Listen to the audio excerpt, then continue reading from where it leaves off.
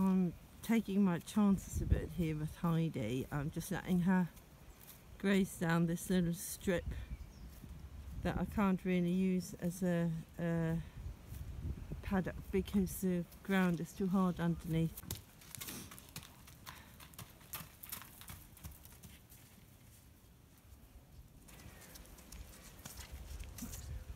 So Heidi is enjoying the grass at the moment, but obviously she can't stay out here unsupervised because of all the crap that's lying around everywhere. And as I said, the property is still unsecured, but lower down. So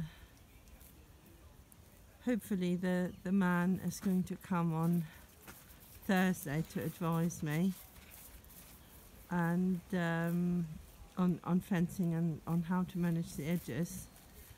And he was going to come earlier, but because of the storm that we had over the weekend, he's been on loads of emergency call-outs with fallen trees and stuff. So he had to delay his appointment with me. He said every time he thinks, oh, he's done now, there's another call. Thankfully we didn't have anything here really.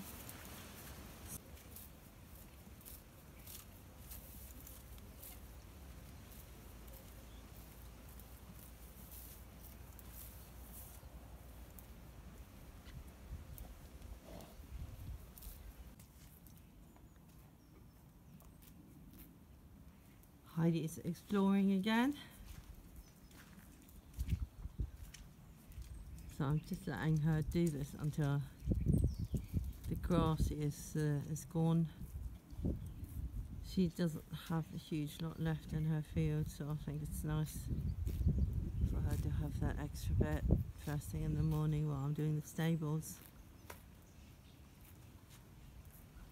And she doesn't really do much or go far, so I think she'll be